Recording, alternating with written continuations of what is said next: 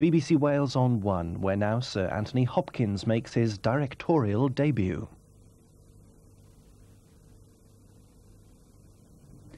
Hello, my name is Anthony Hopkins, and I want to introduce you to Bob Kingdom's Dylan Thomas's Return Journey. Dylan Thomas was born in 1914. He died in 1953, aged 39. At the time of his death, he had become Wales's most famous poet. The son of a schoolmaster, he worked for a time on the South Wales Evening Post and established himself with the publication of 18 poems by 1934. He married Kathleen McNamara in 1936. He published 25 poems the same year. His other works include The Map of Love, a Portrait of the Artist as a Young Dog. From 1944 onwards, he worked on a radio script about a Welsh seaside village, and in its first form it was called Quite Early One Morning. Thomas then later expanded this into Under Milk Wood, which was published in the year after his death. In 1952, his collected poems, 1934 to 1952, was published. In 1955, his unfinished novel, The Adventures in the Skin Trade, was published. And towards the end of his life, Thomas supplemented his income by giving various readings of his works at universities and colleges and institutions across the United States of America. So Dylan Thomas's Return Journey is our interpretation of those lectures given by Bob Kingdom.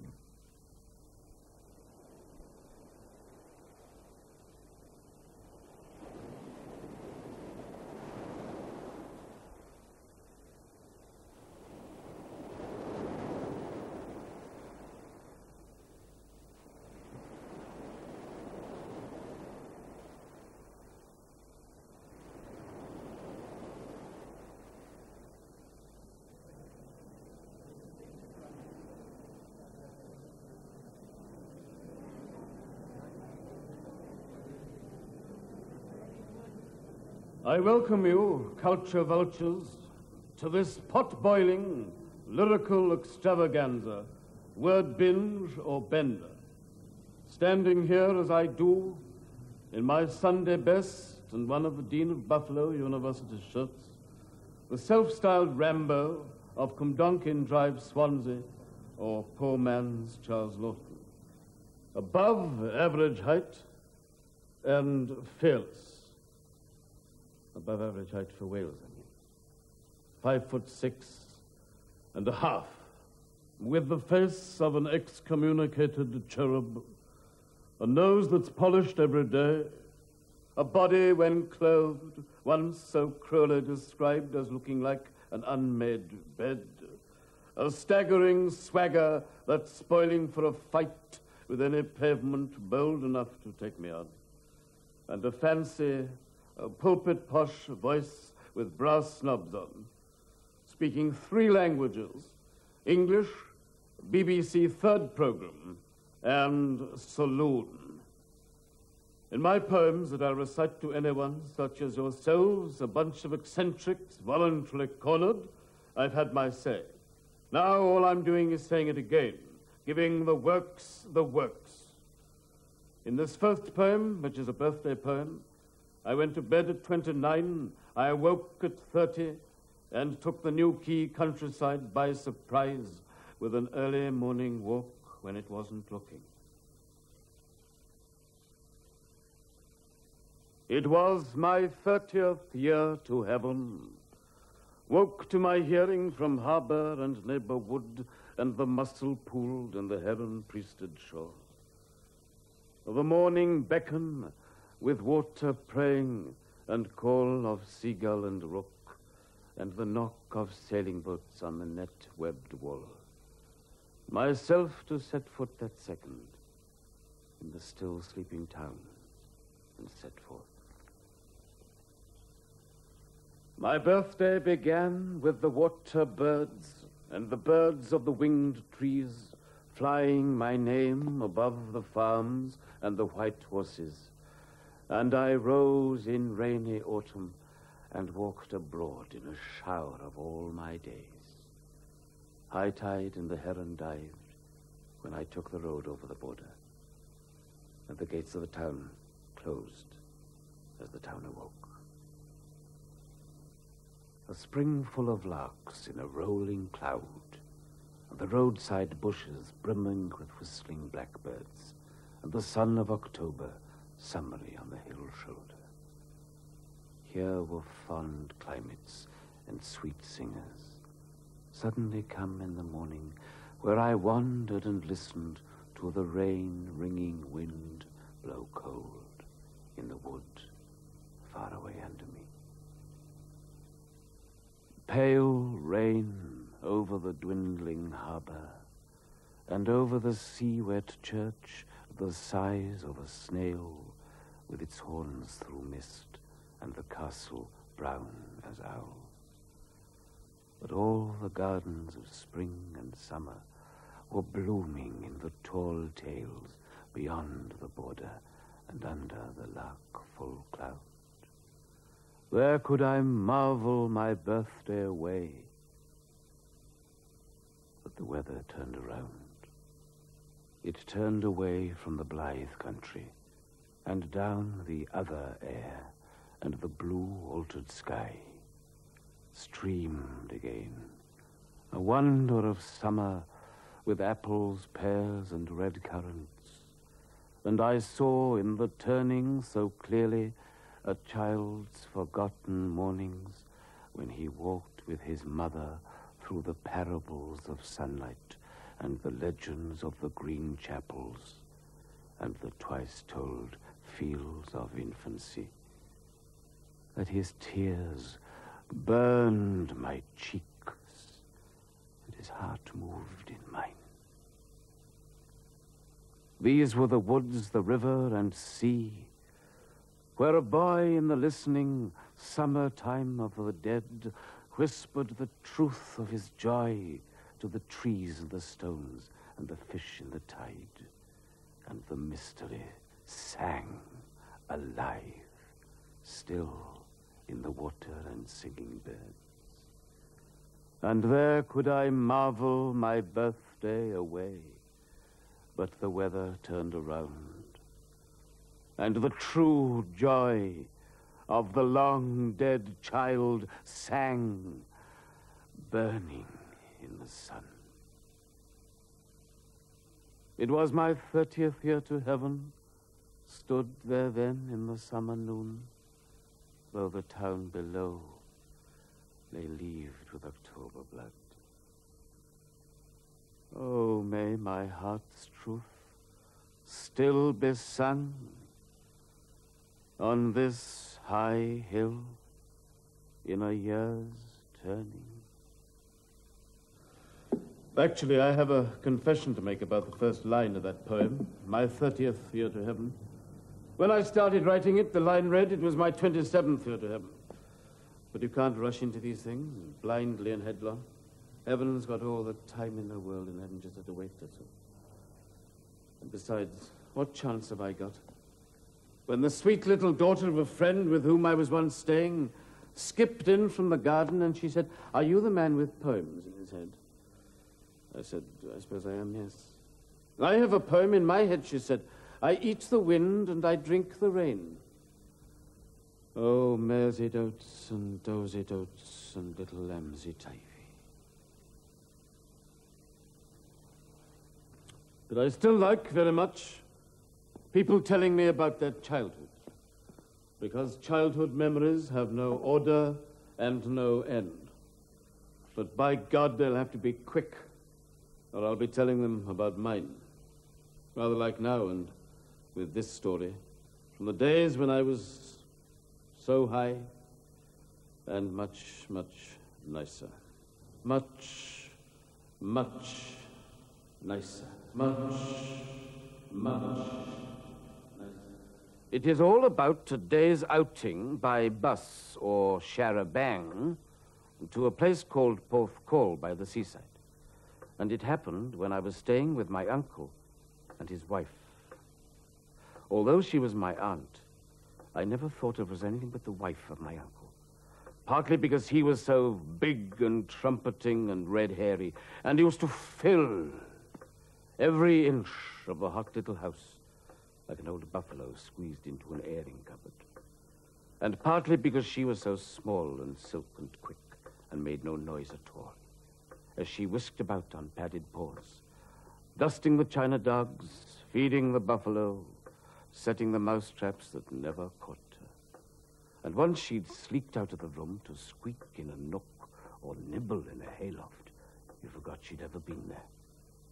But there he was, always a steaming hulk of an uncle, his braces straining like hawsers, crammed behind the counter of the tiny shop at the front of the house, and breathing like a brass band. As he ate, the house grew smaller. My uncle's wife was so small, she could hit him only if she stood on a chair.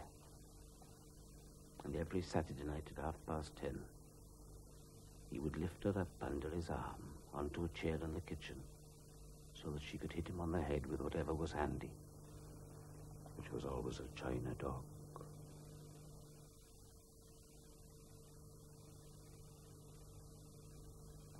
The first I heard of the annual outing was when I was sitting one evening on a bag of rice behind the counter under one of my uncle's stomachs, reading an advertisement for sheep dip. The shop was full of my uncle.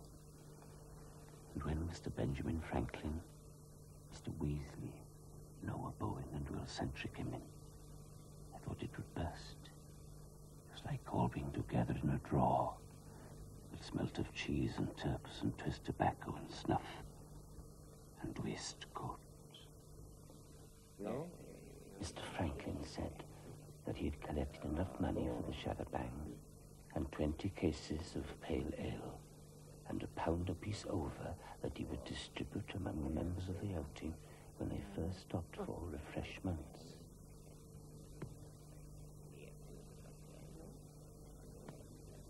And he was about sick and tired, he said, of being followed by Will Sentry. All day long, wherever I go, he's after me like a collie with one eye. I got a shadow of my own and a dog. I don't need no Tom, Dick, or Harry pursuing me with his dirty muffler on. Will Sentry blushed. It's only oily. I got a bicycle. A man has no privacy at all. I tell you, he sticks so close, I'm afraid to go out the back in case I sits in his lap. Don't you mind Will Sentry. No harm in old Will. He's only keeping an eye on the money, Benji. Aren't I honest?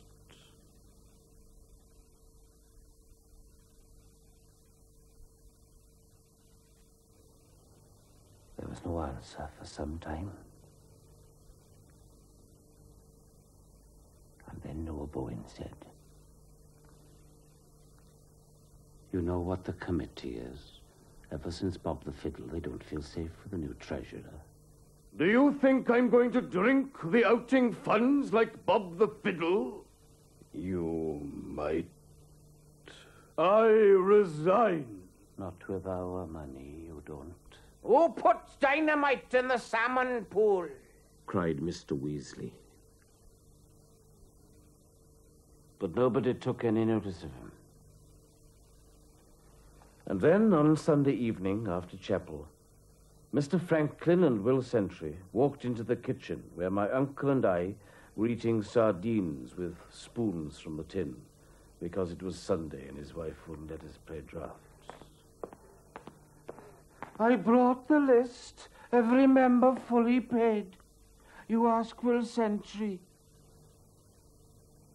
My uncle put on his spectacles, wiped his whiskery mouth with a handkerchief as big as a Union Jack, took Mr. Franklin's list of names, removed his spectacles so that he could read, and ticked the names off, one by one.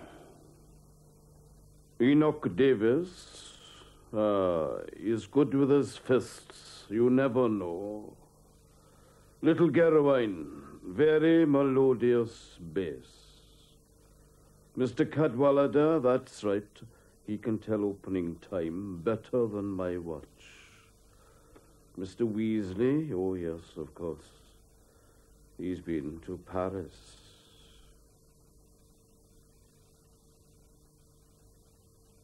Pity he suffers so much in the Charabanc. Stopped us 9 times last year, between the Beehive and the Red Dragon alone. Noah Bowen, very peaceable. He's got a tongue like a turtle dove. Never an argument with Noah Bowen. Jenkins Lacher, yes, but keep him off the economics. It cost us a plate glass window last time, and 10 pints for the sergeant. Mr. Jarvis, very tidy, yes. You tried to put a pig in the Shara. Live and let live. Old Jones? Why old Jones? Old Jones always goes. Oh. Cuthbert Johnny Fortnight. Now there's a cad. He whistles after women. So do you, in your mind. And soon after that, he went. No sentry, no more than an inch behind. Their Sunday bright boots squeaking on the kitchen cobbles.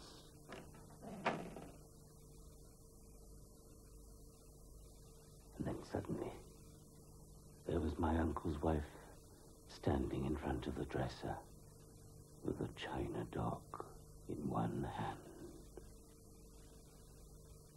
If you go on that outing on Saturday, Mr. Thomas, I'm going home to my mother's. It's me or the outing, Mr. Thomas? Well, I would have made my choice at once, but it was almost half a minute before my uncle said, Well then, Sarah, my love, it's the outing. He lifted her up under his arm onto a chair in the kitchen. She hit him on the head with the china dog.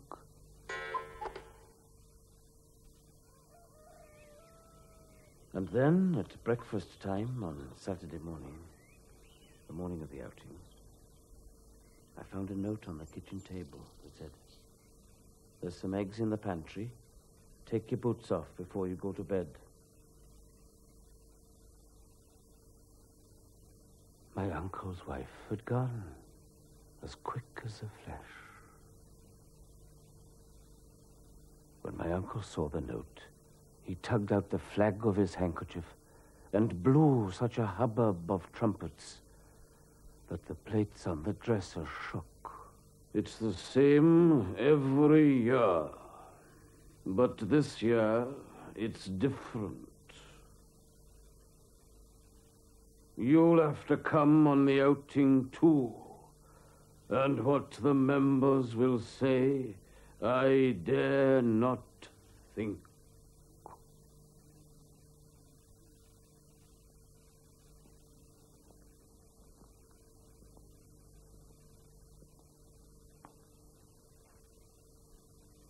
The Charabanc pulled up outside, and when the members of the outing saw my uncle and me squeeze out of the shop together, both of us cat-licked in our Sunday best, they snarled like a zoo.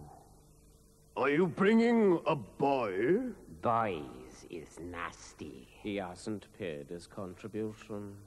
No room for boys. Boys get sick in Charabanc. So do you, Enoch Davis. Might as well bring women. Women are worse than boys. 26 minutes to opening time, shouted an old man in a Panama hat, not looking at a watch. They forgot me at once. Good on, Mr. Cadwallader! And the Charabanc started off down the street. A few cold women stood at their doorways, grimly watching us go. A very small boy waved goodbye, and his mother boxed his ears. It was a beautiful August morning. And over the bridge and up the hill and along the dusty road we wove, slow cows and ducks flying by, until... Stop the bus! I left my teeth on the mantelpiece. Never you mind. You're not gonna bite nobody. No, but I might want to smile. Not you. What's the time, Mr. Cadwallader? 12 minutes to go. Shouted back the old man in the Panama, not looking at a watch. And they all began to curse him. The char-a-banc pulled up outside the Mountain Sheep, a small and happy public house with a thatched roof like a wig with ringworm. The members rushed out bleating and into the bar. You keep an eye on the char-a-banc. See nobody steals it.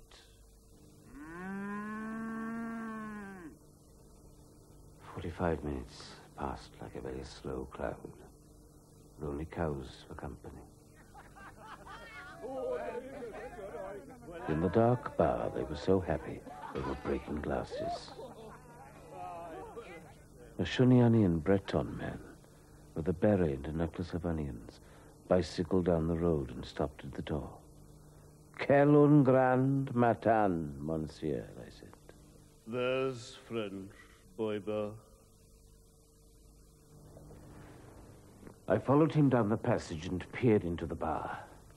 I could hardly recognize the members of the outing. They'd all changed color. Beetroot, rhubarb, and puce. They hollered and rollicked in that dark, damp hole like enormous, ancient bad boys, and my uncle surged in the middle, all red whiskers and bellies. Out of the fug and babel, I heard... Come out and fight! No, not now. A bit later. No, now, while I'm in a temper. Then out blew my uncle ballooning, and one by one the members lumbered out after him in a grizzle. They had drunk the Mountain Sheep dry. Mr. Weasley had won a string of onions at the Shunny Onion Man and rattled at the bar. What's the good of onions when you left your teeth on the mantelpiece? The Blue Bull, the Red Dragon, the Star of Wales, the Tut and the Wool, the Sour Grapes, the Shepherd's Arms, the Bells of Aberdyfi. I had nothing to do in the whole wild August world but remember the names where the outing stopped and keep an eye on the char-a-banc. Off we drove again at last, the char-a-banc bouncing with tenors and flagons, and came to a river that rushed along among willows. Water! Water! They shouted, and dusk came down, warm and gentle, on 30 wild, wet, pickled, splashing men, without a care in the world, at the end of the world, in the west of Wales. Who goes there? Called out Will Sentry to a wild duck flying. They stopped at the Hermit's Nest for a rum to keep out the cold. I played rugby for Aberavon in 1898. Liar, I can show you photos. Forged. And I'll show you my cap at home. Stolen. I've got friends to prove it. Bribed. On the way home, through the simmering, moon-splashed dark, old O'Jones began to cook his supper on a primer stove in the middle of the char-a-banc. Mr. Weasley coughed himself blue in the smoke. Stop the bus! I'm dying of breath. We all climbed down into the moonlight. There wasn't a single public house in sight. So they carried out the remaining cases of pale ale and the primer stove and old O'Jones and took them into a field and sat in a circle and drank and sang while old O'Jones cooked sausage and mash and the moon flew above us. And there I drifted to sleep against my uncle's mountainous waistcoat. And as I slept. Who goes there? Called out Will Sentry. To the flying moon.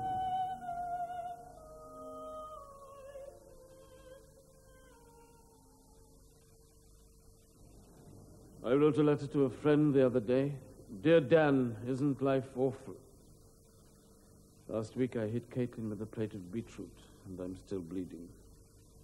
I can't finish a poem or begin a story. I chew my fingernails down to my shoulders, pick three-legged horses with beautiful names, take my legs for grey walks, moulder in Brown's Hotel, go to bed as though to an office, read with envy of lonely old women who swig disinfectant by the pint, think about money, dismiss it as dirt. Think about dirt. To the poet and bank manager, Vernon Watkins, from a safe but penniless Larne. Thank you for the great pound. I could hear it singing in the envelope.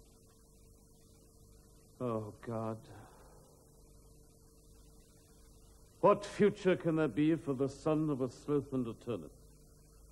Either I hang by my whiskey toes, thinking of nothing and lust, or sit big-headed in the wet earth, thinking of turnip poems, and time snails by, and San Francisco is 6,000 lamenting miles away, and Wales is dead from the ice Stelford up, and day after day I grow lazier and fatter and sadder and older and deafer and duller. Gout snarls in my big toe. My children grow large and rude. I renounce my art to make money and then make no money. I fall in love with undesirable, unloving, squat, moist, taloned, unlovely women, and then out again like an old trout.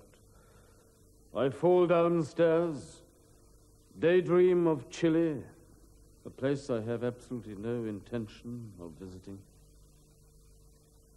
And I frighten myself in the night, my own plump banshee, and celebrate other people's birthdays with false, bonominous abandon. Anyway, the wheels of my kind of unkind luck with money were set in motion, or was it punctured, years ago with this next poem, which was the first poem I ever had published in a respectable London gen. I say respectable, but I later discovered that the editor, one rejoicing in the name of A.R. Orridge, was not in the habit of overtaxing his accountant by actually paying poets for contributions. What's a bloody poem worth, anyway? And death shall have no dominion. Dead men naked, they shall be one with the man in the wind and the west moon. When their bones are picked clean and the clean bones gone, they shall have stars at elbow and foot. Though they go mad, they shall be sane. Though they sink through the sea, they shall rise again. Though lovers be lost, love shall not, and death shall have no dominion. And death shall have no dominion. Under the windings of the sea, they, lying long, shall not die windily, twisting on wrecks when sinews give way, strapped to a wheel, yet they shall not break. Faith in their hands shall snap in two, and the unicorn evils run them through. Split all ends up, they shan't crack, and death shall have no dominion. And death shall have no dominion.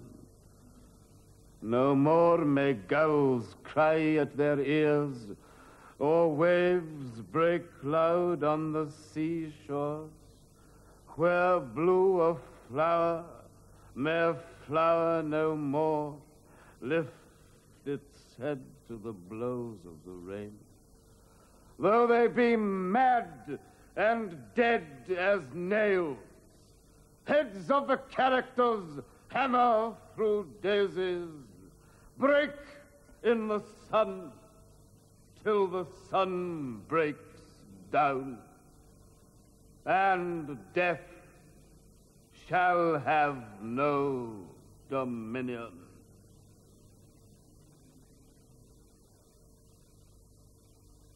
It was a cold, white day in High Street, and nothing to stop the wind slicing up from the docks.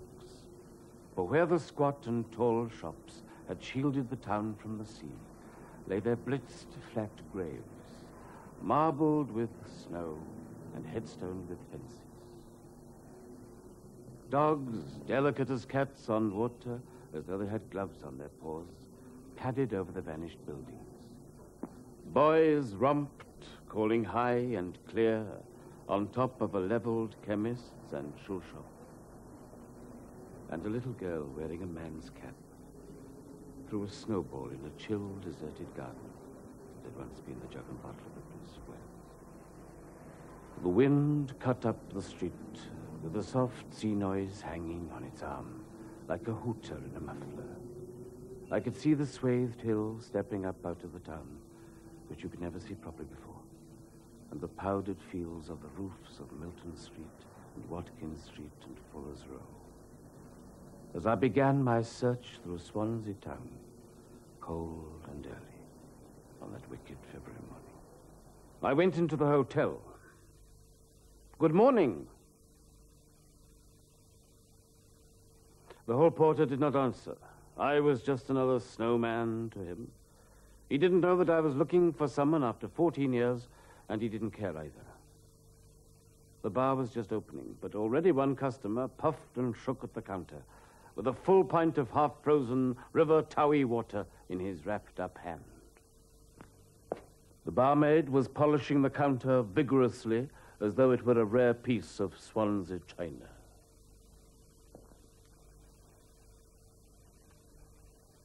Seen the film at the Elysium, Mr. Griffith? There's snow, isn't it? Did you come up on your bicycle? Our pipes burst Monday. Pint of bitter, please. Proper little lake in the kitchen. Got to wear your wellies when you boil an egg. 1 and 4, please. The cold gets me just by ear. I don't know what would happen if I didn't wear a band. That's your liver, Mr. Griffith. You've been on the cocoa again. I wonder if you remember a friend of mine. He used to come in here some years ago, every morning about this time. What's his name, love? Young Thomas. Thomas? Oh, lots of Thomases come in here. It's a kind of home from home for Thomases, isn't it, Mr. Griffith? What's he look like?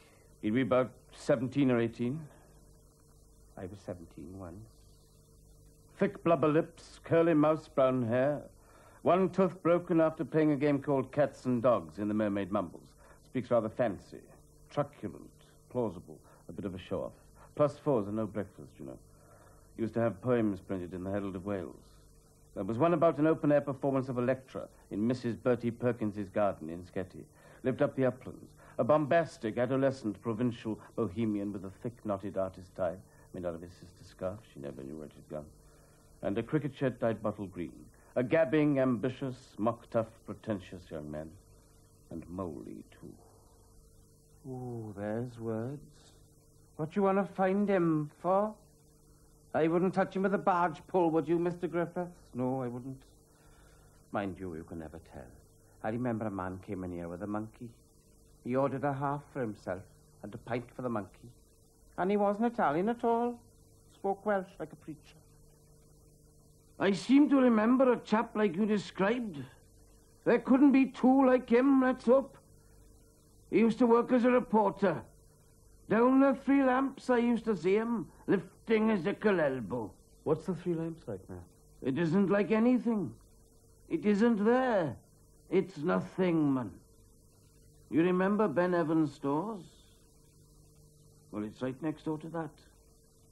Ben Evans isn't there either.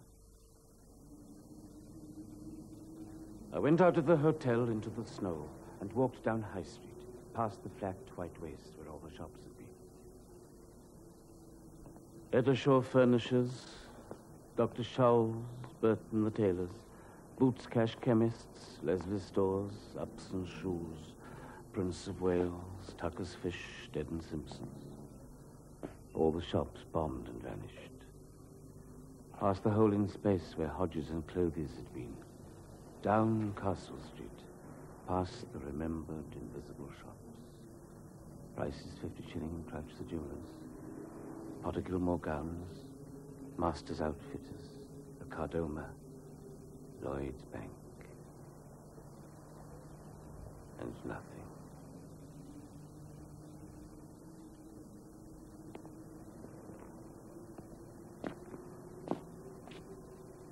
And into Temple Street. There the three lamps had stood. Old Mac, magisterial in his corner. And there the young Thomas, whom I was searching for, used to stand at the counter on Friday pay nights. A man among men. His hat at a rakish angle. In that snug, smug select Edwardian holy of best bitter holies. What have you been reporting today, young Thomas? Two typewriter Thomas, the ace news dick. Let's have a look at your notebook.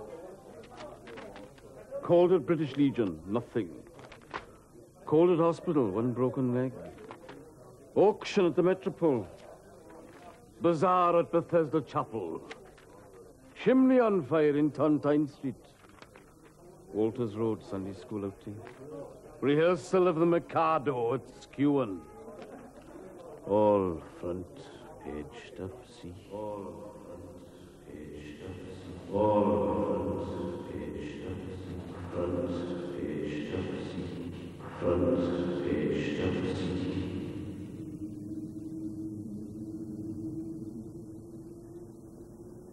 The voices of 14 years ago hung silent in the snow and ruin. And in the falling winter morning, I walked on through the white Havoc Center, where once a very young man I knew had mucked about as chirpy as a sparrow after the sips and titbits and small change of the dung. Near the Evening Post building and the fragment of the castle, I stopped a man whose face I thought I recognized from a long time ago. I said, "I wonder if you can tell me." "Yes?" He peered out of his blanketing scarves, and from under his snowballed balaclava, like an Eskimo with a bad conscience. I said, "I wonder if you can tell me if you knew a chap called young Thomas.